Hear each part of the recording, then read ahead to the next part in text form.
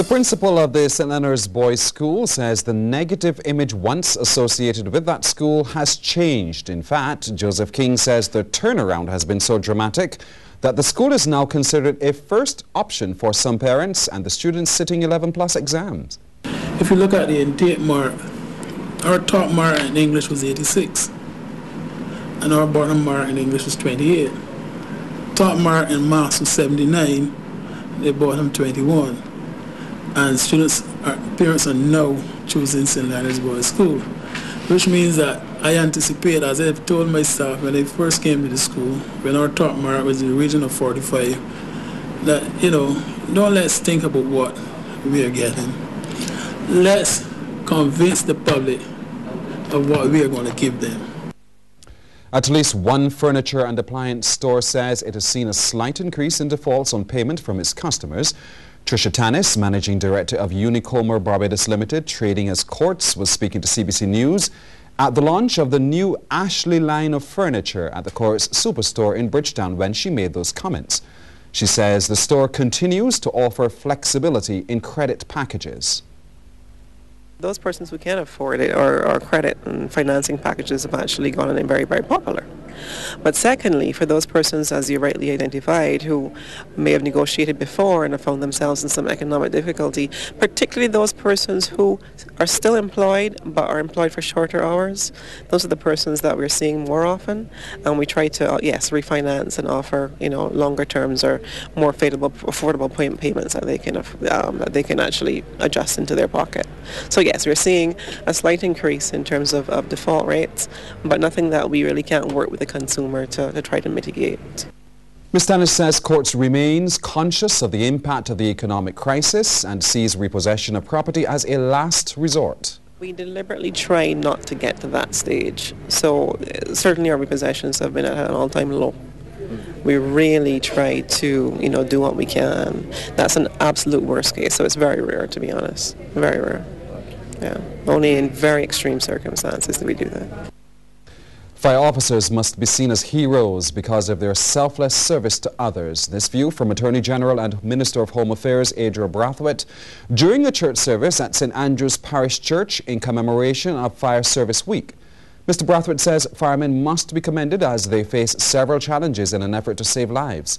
He added, however, that their service often goes unrecognized. I am, however, assured, and then if I can change I am to say we in the ministry are assured by your commitment and dedication to serve, and that you will continue to be proactive in your efforts in providing fire prevention, fire protection, and emergency services in order to meet the many and varied needs of our community.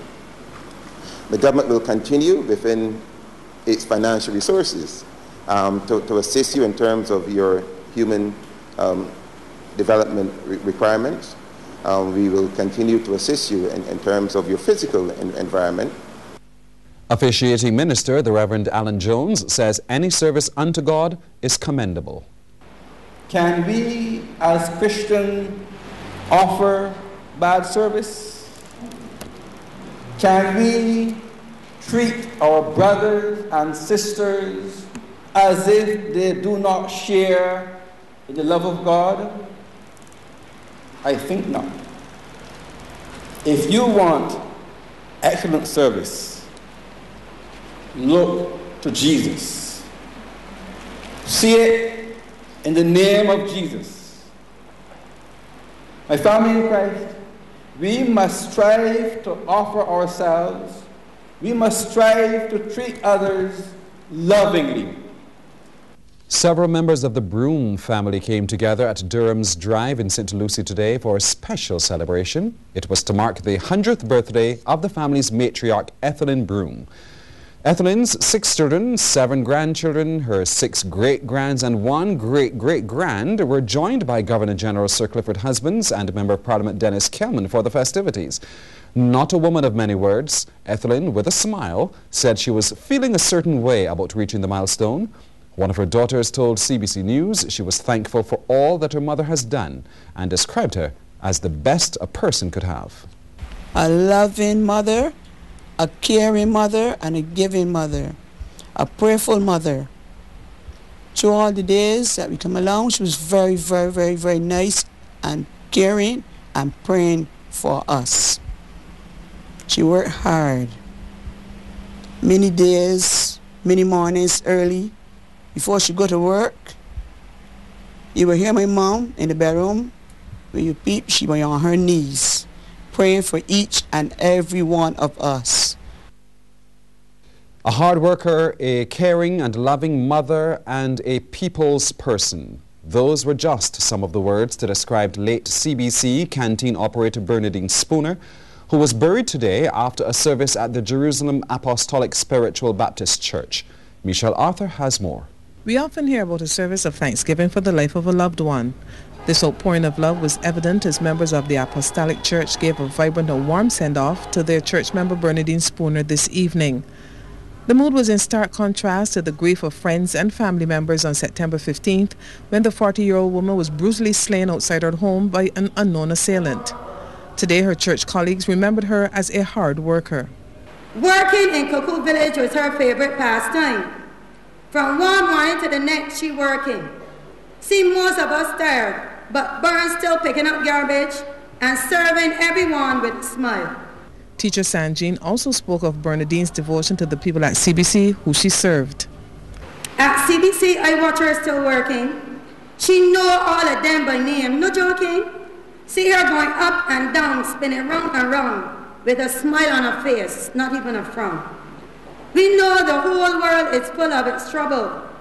We make choices sometimes to make us wobble. But Bones hold up her head, made her turn around instead, and decided to turn around to her first love and humble. This was echoed by her daughter Kellyanne, who spoke of her mother's love for her job and her children. At the canteen, my mom loved the staff there. She would come home and say, I gotta write a menu to go and feed my people at CBC. My mom would also make sure that her children were right, and she was known for giving her last. We weren't perfect children, so of course, mommy sure licks. When I say licks, I mean real licks. Bernadine leaves to born 4 children, including a 1-year-old daughter, and her family here at the CBC. Michelle Arthur, CBC News.